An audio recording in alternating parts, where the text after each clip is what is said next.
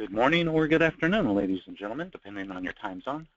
You are at the MediGain Physician ICD-10 Coding and Documentation Essentials webinar. I'm Clint Hughes, the Vice President of Marketing with MediGain. I will be your host today. Just a little housekeeping. This webinar is being recorded, and I will be sending out to everyone where you can get to yesterday's recording and slides and today's recording and slides a little bit later on this afternoon. So you'll get the recording and the slides for yesterday's webinar and today's webinar for you to pass around your office and to refresh, print out, use as a checklist on your way. So our special presenter today is our Chief Medical Officer, Dr. Eric Beyer. He's an MD and he also has an MBA. Hello, Dr. Beyer. Hi, Clint. So why don't we go ahead and go to the first slide. Welcome, everyone. To start with the introduction, so I'm Eric Beyer. I'm the Chief Medical Officer for MediGain. We'll also be joined today by Carl Johnson, who's our Vice President of Western Operations. Carl will help us in the question and answer session, addressing any concerned questions related to client service issues or operational issues. And then we also have Liz Jones, who's a certified professional coder. She's also MediGain's coding manager and our internal ICD-10 coding resource. So Clint, we'll go to the next slide. Okay, folks, there is on your right-hand screen in that dashboard, you do see a place for questions. So as we cover stuff and you have a question, feel free to send it in there and we'll get to it at the end of the webinar. Thank you, Dr. Beyer. Back to you. Great. Thanks, Clint. So today's webinar really builds on the webinar we presented yesterday. So for those of you who were able to join us yesterday, the focus of that webinar was developing a transition plan. So we identified what are some of the key risks and changes to practices and what's a transition plan and a risk mitigation strategy. So today we're going to go in a little more detail on the actual ICD-9 to ICD-10 coding transition. What are some of the key coding and documentation requirements for ICD-10 and how do they impact different specialties? So really this is a primer on ICD-10 coding and documentation. You'll want your physicians to do additional training. We'll provide some resources at the end. But because we're covering all different specialties, this is really at a high level and you'll need to take this information and then also apply it more with specialty-specific information and some additional resources. So the first 10 slides or so today will be similar to what we covered yesterday. We'll give an overview of ICD-10, then we'll go over some of the key concepts, and then go into some examples and some recommendations. So first of all, for those who are not aware, on October 1st, we will be transitioning to the ICD-10 CM and PCS implementation. Now really ICD-10 comprises two different elements. The first is ICD-10 CM, which replaces the ICD-9 CM, and that's for diagnosis codes. So that's what this presentation is going to be focused on because MediGain just does ICD-10 CM. We just do diagnosis coding. For physician practices, we don't get into the ICD-10 PCS, which is the second component, and that's really related to inpatient hospital procedures. So what we would recommend there is that you would work with your hospitals on their ICD-10 PCS transition plan. The other key point is CPT codes and the HCPCS codes will not change on October 1st. So all of your current CPT codes and modifiers for the services and procedures that you provide, as well as HCPCS codes for medications, durable medical equipment, and so forth, those will not be impacted. So we're just talking about a changeover in the diagnosis coding paradigm. Next slide. So from a high level, one of the key things to keep in mind is that the changes will vary based on your specialty, on your practice size, on the type of revenue centers that you have, and so forth. So some specialties are impacted more than others. There are some codes that translate fairly directly from ICD-9 to ICD-10, and so if your specialty has a lot of those codes, you won't be impacted as much as some other specialties, such as orthopedics, where the musculoskeletal care codes now comprise about 50% of all of the ICD-10 codes. And the reason is that ICD-10 becomes much more specific than ICD-9. So it includes things like laterality, type of injury, and severity. And we'll go into more detail on that. But it's much more specific. Next slide, please. So just to give you a high-level view of what type of a change of magnitude we're taking, we're going from about 14,400 diagnosis codes to around 69,400 diagnosis codes, so several times more diagnosis codes that we have currently under ICD-9. On the procedure side, ICD-9 PCS will be going from about 4,000 to 72,000 inpatient hospital procedure codes. And again, it will impact different specialties differently. Next slide. So these are some of the key details that will now be needed in ICD-10. Now, not all of these will apply to each code or to each type of a situation for an ICD-10 code, but these are the elements that you need to be aware of, and you need to apply those to your specialty and the types of patient encounters that you see, the types of diagnoses that you render. Now, what's important is in both ICD-9 and ICD-10, if you can't arrive at a definitive diagnosis at the end of the encounter, it is acceptable to report an unspecified code or the most appropriate sign or symptom, so that's no change. However, keep in mind, the whole point of ICD-10 is to get much more specific and more granular in our diagnosis codes, so most payers are going to be pushing that you have the most specific code, and if perhaps you start off with a non-specific code, then as you get more detail after the workup and so forth, you then apply a more specific code, such as including a causative agent for an infection or some additional details on a manifestation associated with a medical condition. Next slide. The coding structure in ICD-9, we had 3 to 5 digits. We now move to 3 to 7 digits in ICD-10. ICD-9 was primarily numeric. We did have some V codes and E codes, but primarily it was more or less pretty straightforward for a coder to look up a code because they were in numeric order. However, now that we're moving to an alphanumeric system, using a manual lookup is going to be much more difficult. So one of the key points is you need to have an electronic system for being able to do ICD-10 code searches, either as part of your electronic medical record or as a separate app for a smartphone or something like that. You'll see in some of the codes that there may be an X in one of the places, and that's really as a placeholder for a digit. Some codes go to an additional detail, such as having a 7th character for an initial or subsequent episode, but they may not have had specificity on the 6th or the 5th digit. So in those cases, an X would be used to hold the place. And a key point on the ICD-10 codes, though, is if a 7th digit is required, so if this is a code that requires the encounter, is it initial, subsequent, or a sequelae, and you don't put that digit, that code will be invalid, and so we expect that the payer will deny it and send it back, and then you will have to provide that additional level of documentation or detail on the code so that a complete code can be sent out. Next slide. So this is what an ICD-10 code actually looks like. So the first is the category, and so that's in blue, the M84. So in this case, we're looking at disorder of continuity of bone. And in the next couple of slides, we'll go over what are the different categories that ICD-10 designates. There's then a decimal place, and then we have the next 3 digits cover the etiology, anatomic site, and severity. Now that's only if applicable, so not all ICD-10 codes will go to all of 7 digits. There may be some that are only 4 digits or 5, depending on the level of detail required. So not all codes will have all of these digits filled in. And then the 7th possible digit, when applicable, is the extension. So as an example here, M84.311A, this is for a stress fracture of the right shoulder. So the stress fracture right shoulder is covered by the 311. The M84 is disorder of bone. And then the final element is initial encounter. So you can see that it's really a layering effect, that as we add additional elements and categories of information, that adds up into the code, and that's what the different digits or placeholders take into consideration. Next slide. So this is what the table of contents of the new ICD-10 CM codebook looks like. So you can see, based on the number of codes, different areas or different code ranges are impacted differently. It's more or less designed in an anatomic or organ system-based layout. And so as you look through this, you can see that some will apply much more to your specialty or the type of patients that you see versus others. So rather than trying to learn all of these different categories, you don't want to do that. You want to focus in on what are the key areas that pertain to your practice and your specialty, and which are the ones that have the most changes we'll go through later in the presentation that you need to be aware of. Next slide. Now you can notice here, so there's a total of 21 chapters.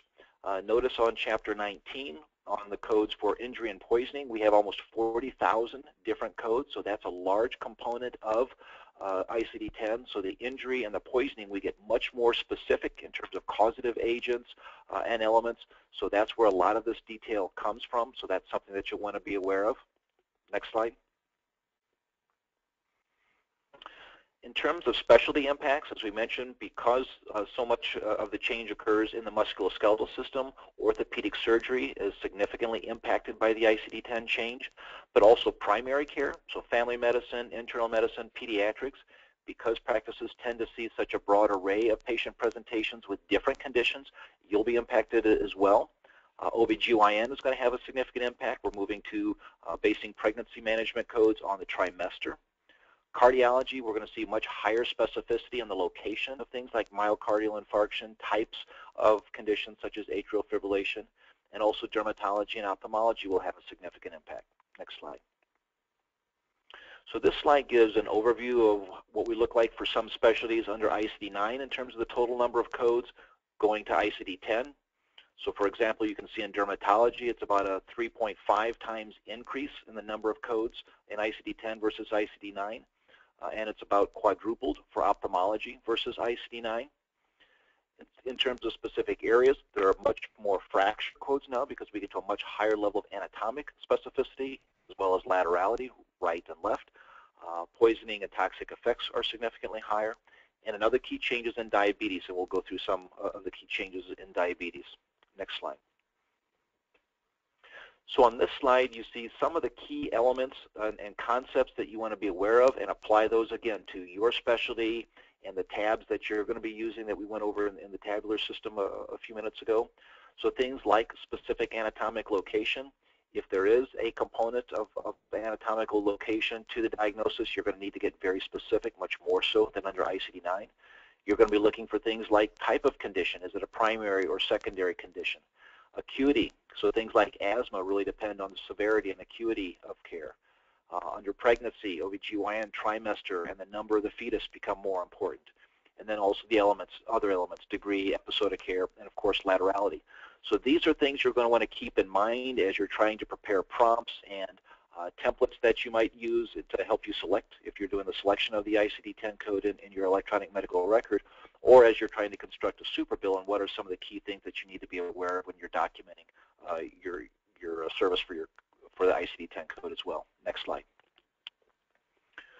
For injuries, so here what's very important is we get into much greater detail than before under ICD-9 for anatomic location. So it's not only if it's at the head, so if you had a head laceration, we want to get to the site subclassification. Is it the scalp, the eyelid, where is it? You need to have the encounter, so for all the injuries, you need to make sure you document what's the encounter. Is this initial, subsequent, or sequelae?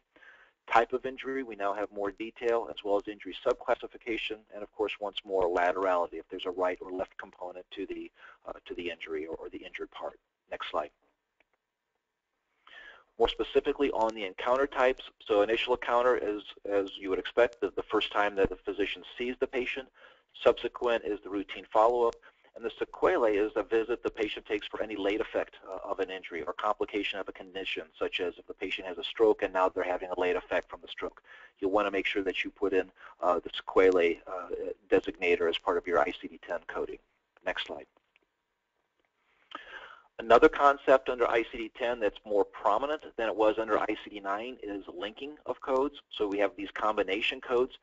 And the whole point here is to link clinically relevant conditions to more clearly show the severity. So one of the things to keep in mind is that you want to be as specific as you can, appropriately based on the information that you have at the time, in pointing out the severity, because as we're moving into a value-based system of reimbursement, being able to show the severity of the patient problems that you're managing is going to be important. And so that's where these combination codes will be important. So for example, being able to show that you're managing a patient with right heart failure due to pulmonary hypertension will be more important to help show again that this is a more complex and higher severity patient. Next slide. Another new concept in ICD-10 is underdosing. So here we're trying to identify situations where a patient is not taking the medication as prescribed by the physician. So here you might have codes that would designate if a patient's not taking a medication because of financial hardship or other reasons. And so where this becomes important really is in population management. So one of the potential benefits of ICD-10 is that we can now drill down into more detail on patient populations. And so if a patient such as an atrial fibrillation patient is not taking their anticoagulation medicine, they're at a much higher risk for a stroke. So we want to be able to identify that and see how we can prevent them from not taking their medication so that they take any anticoagulants or other medications that they need to prevent adverse events from occurring. Next slide. Uncertain diagnosis, so this is not a change from ICD-9 to ICD-10. We've always told you avoid probable, rule out, possible, suspected, and so forth, because you can only code, our coders can only code what is definitive, so what you can put as a diagnosis with certainty. However, you want to code to the highest degree of certainty that you can. If it is just a sign or a symptom or an abnormal test result, that's okay. However, as time goes on and as you get more information based on your workup, so if the presenting problem may have been a headache, but now based on the workup you're able to diagnose it as a migraine headache, you want to put that additional level of detail. Next slide. So some of the key areas that you want to look at and see how they apply to your practice and the patient populations that you see. This is not all inclusive. There are certainly others, but these are some of the more prominent ones, and we'll touch on some of these with some examples and some recommendations on how you want to make sure your clinical documentation supports appropriate ICD-10 coding. Next slide. So the first is diagnosing or documenting an acute myocardial infarction. Now there's a differentiated between ST elevated myocardial infarction from non-ST elevated myocardial infarction, so you want to make sure that your documentation conveys that. Also, we have to get much more specific in the location, so identifying the specific coronary artery or arteries that are affected by the myocardial infarction. There's also the temporal relationship with prior myocardial infarctions. So it's important with your documentation that you identify the date of onset, duration of onset, as well as any consequences of the MI. Next slide. Asthma, under ICD-9, we had both intrinsic and extrinsic asthma. Those differences go away now under ICD-10.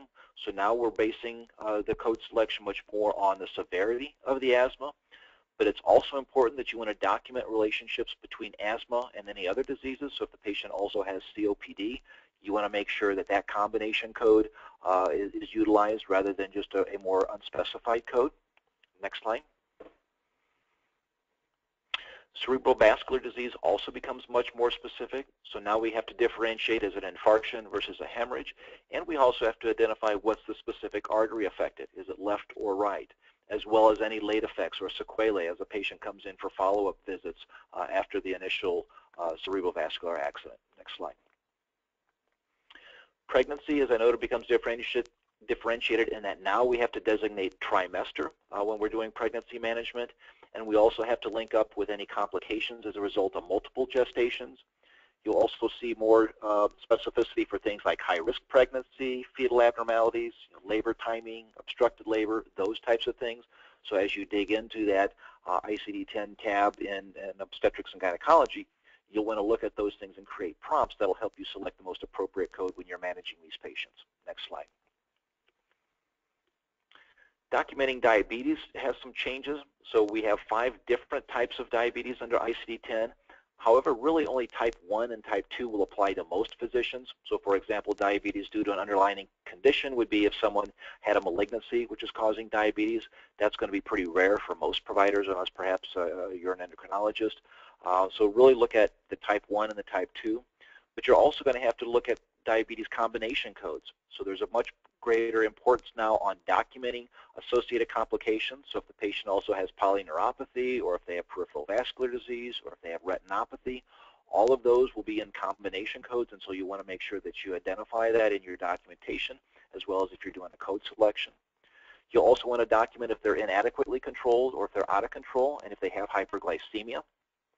In addition, make sure that you document insulin use. That's actually an additional code, the Z79.4, so any patient that's on insulin will have that code. So in summary, you really want to make sure that your documentation covers the type of diabetes, any body systems or complications that are impacted, the level of control and hyperglycemia, as well as insulin usage. Next slide. Orthopedics, you can see now we have much greater detail than under ICD-9 for the type of fracture. So for example, a pathologic fracture, we also need to provide the etiology. Is it related to a malignancy, to a medication, to osteoporosis? On the physeal fractures, you'll need to designate the Salter-Harris type of fracture. And then there's other types, the torus buckle, Greensteck fractures, but you're going to need to designate the type of fracture when it's appropriate. You'll also need to identify elements such as healing, localization, once again the encounter, is this initial, subsequent, or sequelae, and any displacement of the fracture. Next slide. So 3 other elements that can cross over into different specialties that you want to pay attention to are trauma and injury, infection, and medical condition. And so we'll talk a little bit more about each of these. Next slide. So in trauma injury, you have to be very careful to make sure you document the episode of care. Once more, initial, subsequent, or sequelae. If you don't have that, you will not be able to give a complete code, and we expect it will be rejected by the payer. You need to be as specific as possible on the anatomic location and laterality. You'll need to include documentation on the geographic location. So is this something that occurred at school or at work? And that could be a separate code, actually, that's added on to the injury. Why did the injury occur? Was it a motor vehicle accident? Was it some type of an environmental exposure? Was there a self-harm intent versus an accident and status? So there may be multiple codes for this one injury in addition to the anatomic location, covering things like the geographic location and the type of injury. But again, if you don't have the documentation, the coder won't be able to assign the appropriate codes. Next slide, please. Regarding infections, you'll want to note first the type of infection. So if it's a pneumonia and you don't have the causative agent initially, if the causative agent is identified later, you know the type of bacteria, you'll want to designate that as part of the diagnosis. Location, so as specific as the right lung, left lung, and so forth. Any clinical manifestations or complications, so if the patient has fever or anything else going on with the infection. And environmental exposures are important as well, in particular tobacco, so you want to make sure that you go ahead and designate that, particularly on your pulmonary patients. Next slide. Medical conditions, now we need to give the type of condition, what's the origin or the etiology of the condition if we know it, any temporal course, so is a condition worsening through time or following a prescribed course? What's the stage or the severity of disease, such as chronic kidney disease, any body systems affected or complications, and any significant lab findings. So perhaps there's a lab finding or is sometimes even a radiology finding that may be something that creates a diagnosis code linked to that. And then, of course, same again with the contributing factors such as tobacco and alcohol. Next slide. On some conditions, you want to make sure that you identify what caused it. So maybe a patient initially comes in with anemia, but after you do the workup, you determine that it's due to chronic kidney disease or to chemotherapy. You'll want to make sure that your anemia diagnosis changes from an unspecified code into that more specific code. Same thing on chest pain, being able to identify the etiology. On abdominal pain, you want to make sure you note the quadrant location as well as any associated symptoms occurring with it. Next slide. For chest pain, once more, location is very important, so noting specifically where the chest pain occurs, as well as any modifying factors or cause, if you have the cause. Hypertension, you want to make sure you link up with any complications, and so that will be with a combination code, identifying if it's acute or chronic, and also identifying what's the severity of the hypertension. Next slide. So the important point here, if you are not familiar with the GEMS or the general equivalency mappings, this is a mapping system that's used by a lot of the electronic medical record vendors to map from an ICD-9 code to an ICD-10 code. So it was developed by CMS as a mapping mechanism, and it's good and it's helpful. However, you need to keep in mind that most of the codes you get will be approximate codes, so they're going to be unspecified. Roughly 25% of the ICD-9 codes will translate to a direct ICD-10 code through the GEMS. So for those codes, you do get the definitive code through that GEMS mapping system. However, on the others, you will get an approximation or you will have to do an additional extender as appropriate. So don't just automatically go with an unspecified code that comes through a GEMS mapping protocol. And we'll give some examples on the next slide. So the first example under ICD-9 427.31 is atrial fibrillation. To the GEM mapping, that goes to I-48.91, unspecified atrial fibrillation. However, if you can identify is this paroxysmal atrial fibrillation or chronic atrial fibrillation, you'll want to choose one of those two codes rather than the unspecified atrial fibrillation. On the next example, an automatic implantable cardiac defibrillator, here we have a direct translation from the ICD-9 code to the definitive ICD-10 code. So here the GEM actually gives you the exact code you need to use. And then on the third example, where we have 425.4 other primary cardiomyopathies under ICD-9, that will translate to two possibilities under your GEM. And so you'll need to determine if it's restrictive cardiomyopathy. If not, is it another cardiomyopathy, or can you go to the extended, which provides a choice of dilated cardiomyopathy or an unspecified cardiomyopathy. A few more examples, under the orthopedic code. So the M84 is our disorder of bone. So here we have a stress fracture, location left humerus, and once again, this is the initial encounter for a fracture, so that's our A designation. Cardiology, I-25.110. Now we have atherosclerotic heart disease. Note that it's of a native coronary artery, so differentiating it from a vein graft for coronary artery bypass, and also that it's associated with unstable angina.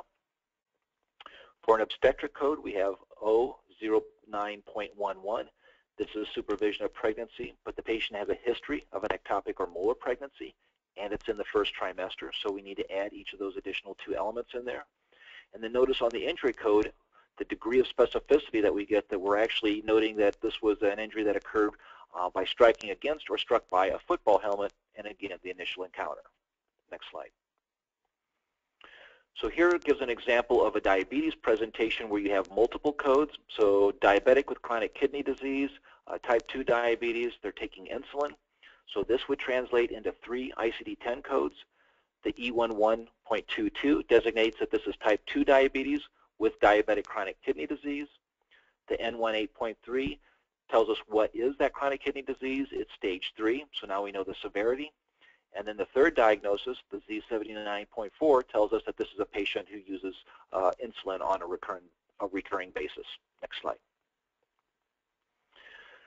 So next I'll turn it over to Liz, and what she's going to go through are a couple of examples from CMS. So this is actually from the CMS website. We've given you a link under our resources, and here's where they're going through some cardiology clinical scenarios. So this is a resource that I would recommend that physicians use and walk through some of these examples so they understand the underlying concepts of ICD-10 as it pertains to their specialty. But Liz will walk you through a couple of examples from a coder perspective and what she needs to see, or coders need to see, in your clinical documentation so that they can code appropriately. Next slide. Thank you, Dr. Byer. The first scenario that we're going to discuss is related to hypertension. The patient is an 81-year-old male scheduled for a TURP in 5 days. He's come to the doctor presenting with needing his hypertension checked prior to surgery. Patient has a history of essential hypertension, was prescribed blood pressure medicine once a day by PCP, but patient is not taking as he can't afford it. The exam element that is relevant to the ICD-10 is labs show creatinine at 1.5, a slight increase from his baseline, and possibly indicating early renal insufficiency. And in the assessment and plan, the statements hypertension is likely due to patient's noncompliance, and reevaluate the hypertension in 3 days. If improving, he's cleared for surgery. So the highlighted options on this hypertension case are what's relevant to the ICD-10 case study. Next slide, please.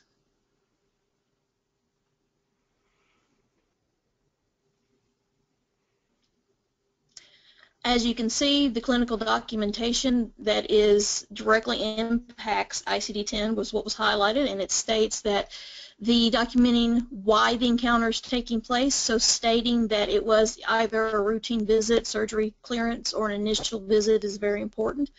If it's known, we can use the underdosing now, because that is a new code that's provided by the ICD-10.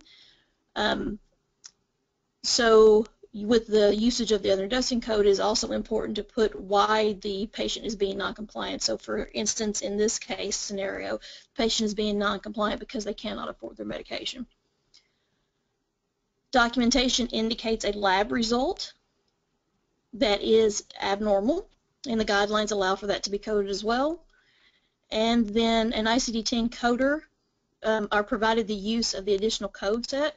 Note under the hypertension diseases, if known, document whether or not the patients have the following exposure to environmental. Tobacco smoke, history of tobacco use. So if we had a patient that did have a history of tobacco use, we would be allowed to go ahead and code that as well. However, in this case scenario, they did not. So as you can see, there is a one-on-one relationship between the hypertension, the abnormal EKG, the abnormal results for the function study of the kidney, and an owed myocardial infarction from ICD-9 to ICD-10. The new codes that you would use for this are the underdosing and why there was underdosing, and then the preoperative cardiovascular examination does code out one-to-one from an ICD-9 to an ICD-10. Next slide, please.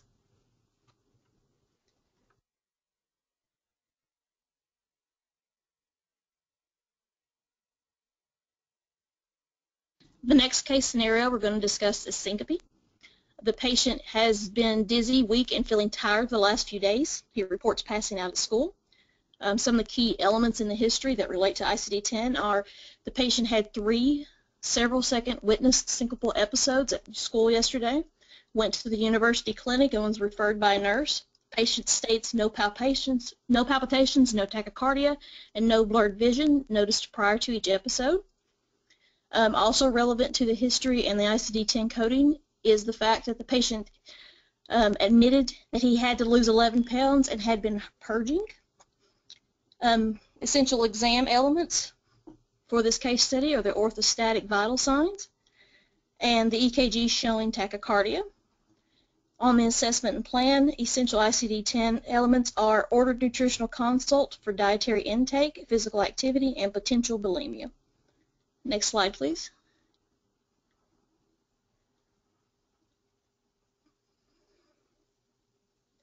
As you can see, the ICD-10 codes cross one-to-one to the ICD-9 codes. Since the etiologies for syncope and collapse scenarios are multifactorial, it is important that clear documentation is used to support your clinical thinking and judgment. Quantify the number of syncope or pre-syncopal episodes as they did in this case study. Note if purging behavior is reoccurring or if it's a one-time occurrence. In this case, the patient was trying to lose 11 pounds, so note whether or not that this is something that's recurring or happens only once. Note the orthostatic hypotension readings. Ideally, if the note is to stand alone, then more details need to be provided to document sinus tachycardia. So there could have been more details added for the tachycardia as well. All right, back to you, Dr. Bauer. Great, thank you, Liz. So on the next slide, this actually came from the American Health Information and Management Association, as they've been going through reviewing different physician groups and I think doing some consulting. What did they see as the most likely causes of ICD-10 documentation deficiencies? And I think these are pretty much in order of expected prevalence, so the one would be most common. So these are things that I would advise each group would want to look at and try to create prompts either in their electronic medical record or perhaps some laminated cards or other things. As you, look through ICD-10 codes that apply to your specialty, you want to make sure you try to avoid these types of problems.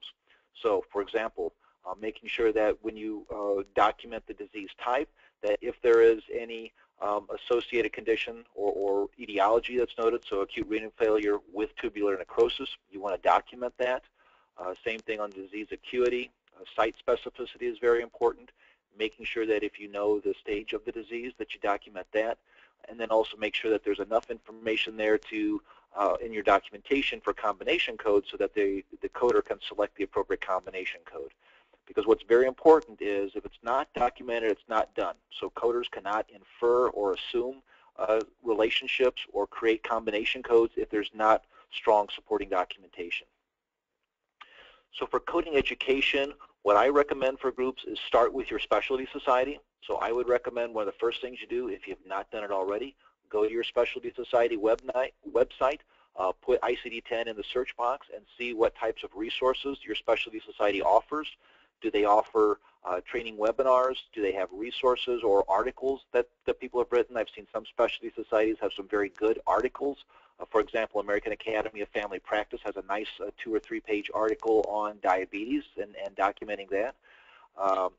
Can you go back to the prior slide, please, Clint? I'm sorry. And hospital training sessions. One of the key resources that groups may have available to you is your hospital. So if you have a chief medical officer or coding resource at the hospital, utilize those people because they can be very helpful. There are a number of different online education resources. So CMS and American Medical Association have some. In addition, American Health Information Management Association and American Academy of Professional Coders. I like the AAPC. You know, one of the first things I recommend for all groups is go to the AAPC website. We give you a web link in our resources list here, and identify and pull down for your specialty the top 50 ICD-9 codes linked to ICD-10 codes. It only costs about $25 for non-members. It can be very helpful as you're trying to redo your super bill if you're going to stick with a super bill.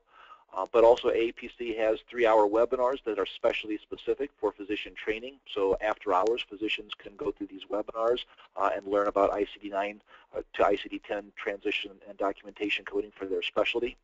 And then also look to how can you create various cheat sheets, EMR template updates, and perhaps even some standalone apps for your smartphone. One that we've identified that looks pretty good is from Precise, and we'll give you the link for that also. Next slide. Best practices, one of the keys is make sure you have a physician champion for training and feedback. Ideally, this is someone within the practice, and you can utilize a train the trainer aspect. So maybe one of the physicians becomes more proficient in appropriate ICD-10 coding and documentation, and he or she can then help with the education and creating a resource feedback and so forth for the other providers in the practice. If not, look again to your hospital. Do they have a chief medical officer or someone that would be able to serve as that outside resource or champion? But one of the providers, ideally a physician, needs to be a key driver on making sure that the practice does what's needed for provider education for ICD-10, updating the electronic medical record templates and so forth to make sure that the providers are responsible and accountable for getting done what they need to. You want to utilize and identify computer-assisted tools that would be helpful, as well as the specialty specific feedback mechanisms. And finally, at the end, the final bullet, make sure you have ongoing feedback. So this is not a one-time education thing where you just do a webinar and then you're done. You want to make sure there's ongoing feedback. You'll be getting denials after October 1. You want those denials feedback to come to the physician so they can see what needs to change in their documentation or their coding habits, or if there's a medical policy that's changed that they need to be aware of when they're coding and documenting services. So this is going to be an ongoing effort not only before October 1, but after October 1. Next slide. So key points, take action now. So if you've been a procrastinator, now really is the last minute, and you really do need to get started on your education efforts. If your practice has not started a transition plan, refer to the webinar we gave yesterday. It's got a good framework for how your practice can start moving to the ICD-10 transition, breaking it into pieces. Get the top 50 codes for your specialty from the AAPC. You should also identify, so most practice management systems can run a report where you'll get your top 20 ICD-9 codes, map those over with GEMS or another mechanism to what are the appropriate ICD-10 codes, and then you can use the 2 of those, so the top 50 from AAPC and the top 20 from your practice, so that if you need to update your super bill, if you're still going to keep a paper super bill, what are the key diagnoses that you need to put on that? And maybe you create a laminated card for the additional diagnoses that don't fit on the one page. Make sure the providers take education courses, whether it's online or in person. You can use coding consultants, you can use hospital resources, but make sure the education takes place as soon as possible, and then you do some case studies around that. And then also make sure that you do chart audits. So once the education's taken place, we want to audit and make sure that the clinical documentation of our providers does support the appropriate ICD-10 codes. Next slide. Make sure you learn the functionality of your electronic medical record software as it pertains to ICD-10. So as I mentioned, a number of vendors are using the GEMS mapping functionality for selecting an ICD-10 code in their electronic medical record. Make sure you understand how those pick lists will be developed and how you can most efficiently and productively use those tools so that you're good with them, well-versed with them when October 1 comes, rather than you're seeing them for the first time. Some systems, like I know Advanced MD, even has a practice data set that you can sign up to use, and so you can practice with ICD-10 codes prior to October 1. And if you don't do that, I would at least recommend that practices do some case studies. So perhaps you take one of your top 20 codes, and all the physicians in the group sit down at lunch and go over one or two of those at least every week, so that you can start to understand, is the documentation sufficient to do all the ICD-10 coding, or are there gaps and things that we need to have additional education around? Next slide. We talked about yesterday how you need to make sure you update any forms. So in addition to the super bill, pre-authorization forms or advanced beneficiary notices may need to be updated to accommodate ICD-10. You may also need to update both your clinical as well as your administrative processes. Where are bottlenecks potentially going to occur that you want to watch for those or try to prevent those? But make sure that you have some type of post-transition monitoring. You want to monitor the denials that you're getting. You want to monitor your payers for any additional information that they provide related to new claims edits, new medical policies and procedures, new pre-authorization requirements or triggers.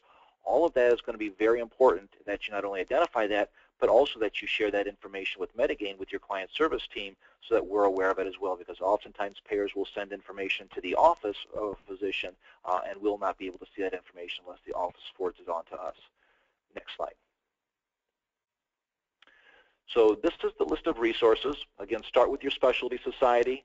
Utilize resources from your electronic medical records or your practice management software vendor. See if they have any tutorials so you can learn to use the functionality. Go to the payer websites or contact the payer chief medical officer. Identify any training tutorials on ICD-10 or any updates on how they're going to be transitioning to ICD-10, what's going to change. Going through the list of resources here, the first one is Crozier Keystone. I saw that they had what I thought were some pretty good specialty specific ICD-10 related tips and resources, including some apps that you can use for either an iPhone or an Android, so that may be good. Precise is another potential mobile solution. Road to 10, that's actually by CMS, so they give specialty specific webinars that you can have the physicians walk through. They have a basics course as well as the scenarios, some of the examples Liz went through. And then you have the various other organizations here that you can go to their website and identify what's the most appropriate ICD-10 resource that you can use for your practice as well as your specialty, and including, again, at the bottom there, here are a couple of the software vendors. So at this point, I'll turn it back over to Clint. We've left enough time that we can take some questions. Great. While we are getting questions, and there on that dashboard on the right, ladies and gentlemen, you'll see the section that says questions. And while we are compiling those, I'll ask Carl Johnson, our VP of Client Services, if there's anything that he'd like to point out. Carl? Great. Just did want to remind everybody we're talking about it being about 6 weeks away. That doesn't mean it's time to panic. It is time to take action. We think that there is, still time for people to learn how to utilize ICD-10s, and I like to recommend that people take advantage of training at local hospitals. It can be more specific and local. Also, have your docs think about it like studying for an open book test. There's no way to memorize 60,000 codes, but understanding how to look them up, having the tools available will certainly be beneficial to you. Back to you, Clint. Great, thanks, Carl. And I've gotten some emails. If you did not get an email yesterday with a link to the recording and the slides, send an email to marketing@medigain.com, because I'll be using that same list to send out the stuff this afternoon. Want to be sure you get both. Here we have a question. For mental health diagnosis codes, does additional information other than the code itself need to be provided? In other words, does a narrative need to be provided as to how that diagnosis was reached? Eric or Liz? Liz, do you know on that one?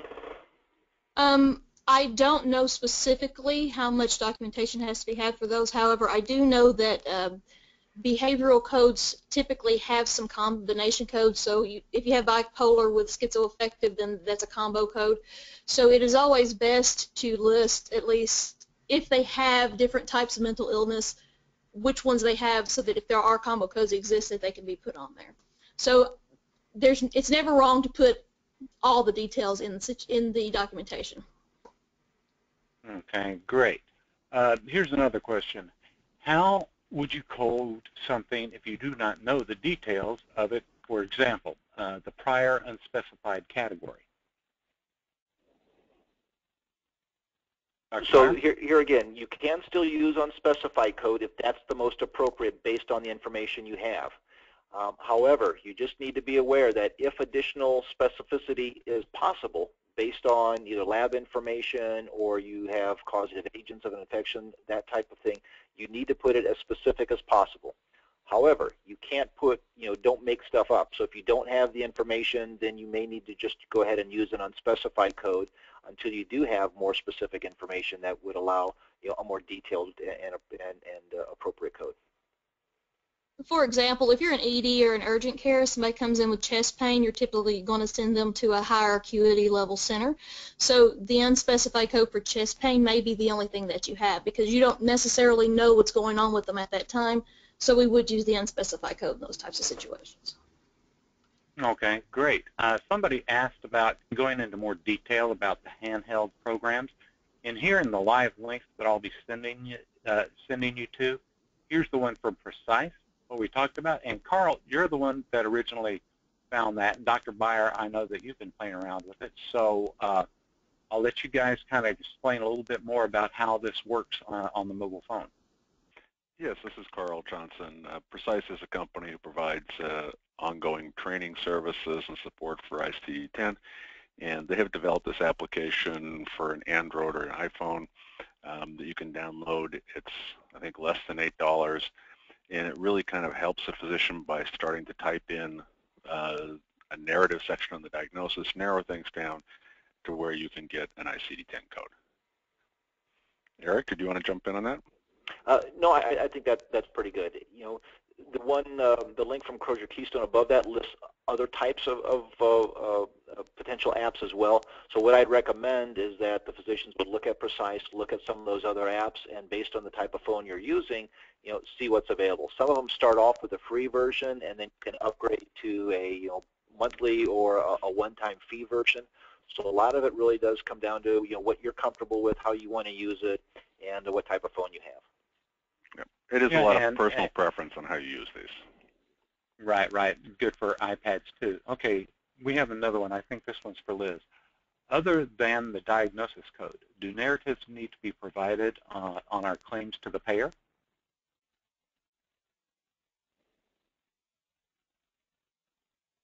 You might be on. Not for the diagnosis coding, no. Can you hear me? Yes, can now. We can now. Okay. So in regards to diagnosis codes, no, there would not be any narratives on the billing for those types of codes. They stand for themselves as the narrative. Okay. However, this is Eric.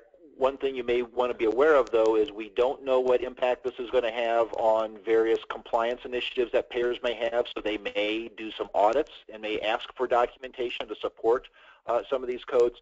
So again, you want to make sure that the documentation does support any of the codes that are selected. Carl, jumping in here, we've certainly seen Medicare and other commercial payers ramping up the number of the reviewing to make sure that the documentation supports the CPT codes that were billed. My feeling is that we're also going to see the insurance companies now looking at these diagnosis codes with lots more specificity, on ways to not pay claims, or in their opinion, to pay claims more appropriately. So I think that it is going to be critically important that the documentation, the narrative pieces in the medical record, does substantiate the diagnosis code chosen.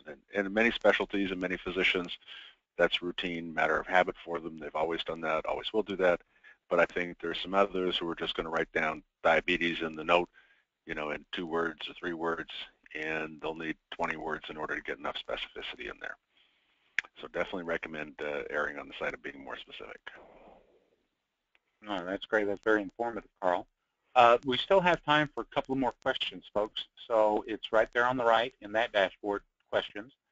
As I said, if you did not get an email with yesterday's recording and slides, send an email to marketing@medigain.com, and I will be sure that you get one today.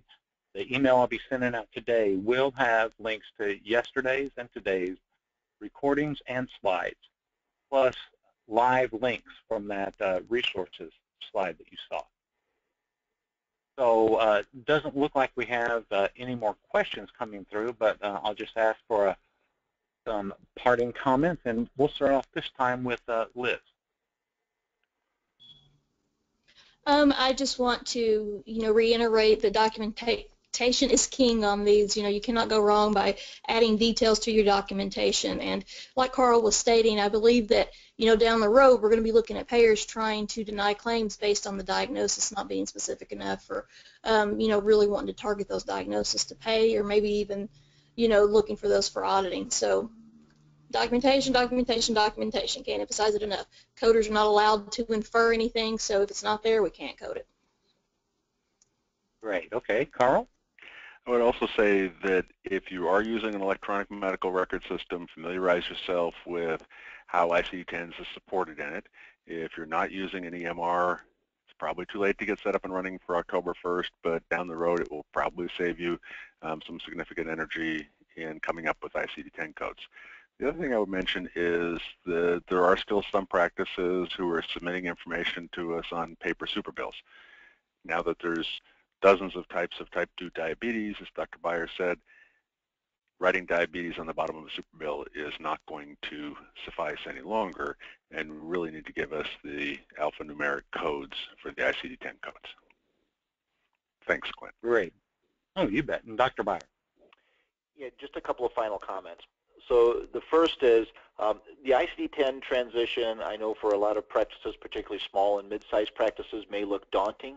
And so that's where it's important you can manage it. One of the key things is go back to some of the things we presented yesterday, break it into pieces, and start tackling each piece. Make sure you have a plan for your providers to get educated.